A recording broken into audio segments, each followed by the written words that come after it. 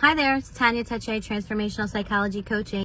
Today I would like to share about anxiety and some of the places that anxiety stem from. I'm going to talk more about this in my Breaking Curses Masterclass. It's this Wednesday at 6 p.m. Eastern. There's a link in the description to register. It's totally free.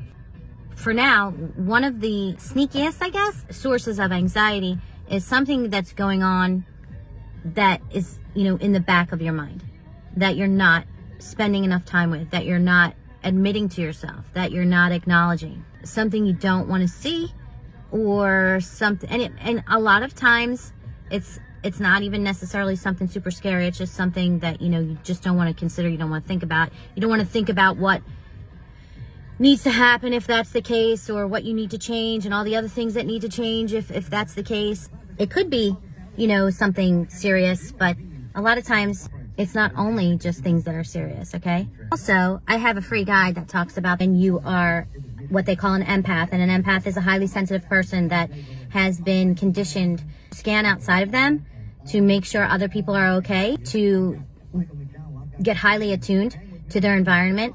So it can cause a lot of anxiety, and then that's not even yours. You're picking up on something that is someone else's. We dive deeper into these in Breaking Curses, the masterclass.